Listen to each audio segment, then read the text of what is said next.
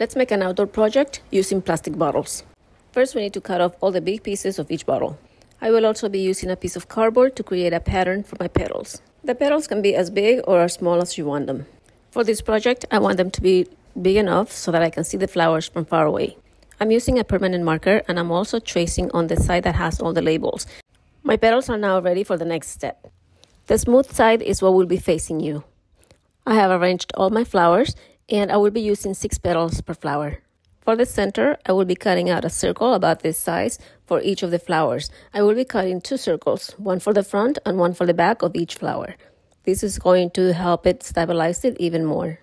So my circles are ready, and now I'm going to flip all my petals so we can see how they're gonna look. But I can tell you already that these are gonna look so pretty once they're finished. This is such a nice pretty yellow. I also found me 3 caps that I'm going to use later on. So I'm gonna turn all my other petals around so I can keep on working on the next step. And they're looking so nice already. Now I just want to make sure that they are nicely aligned before I work in the center of each flower. Now let's glue the circles to the front and the back, and this is going to keep it all in place. I want to make sure that I add plenty of hot glue. This is plastic, and again, it's stubborn and it will tend to shift. I just love creating crafts out of plastics like these. I know that they're going to last a very long time. And I'm not just decorating my backyard, but I'm also recycling. So it's a win-win for me and for the environment.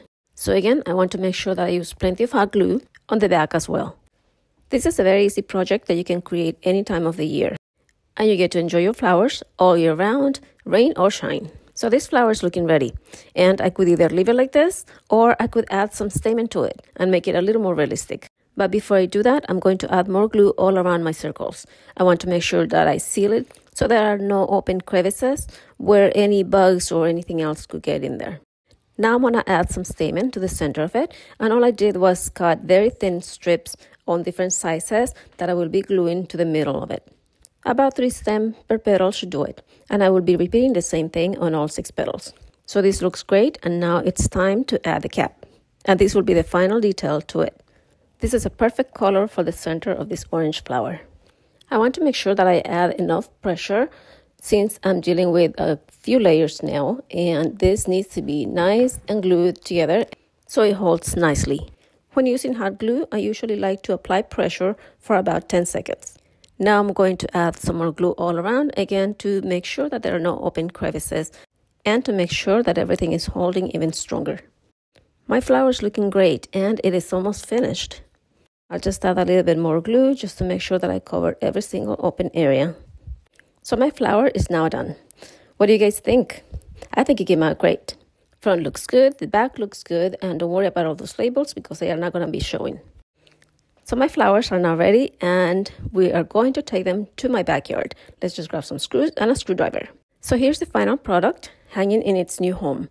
I really love how this project turned out and the fact that I will be able to see them every single day from my kitchen. I plan to make more of these so that I can display them all along my fence. I hope you liked this video, and if you did, go ahead and give me a like, comment, and share to keep on spreading the word about recycling. Thank you so much for watching and see you in the next video. Bye-bye.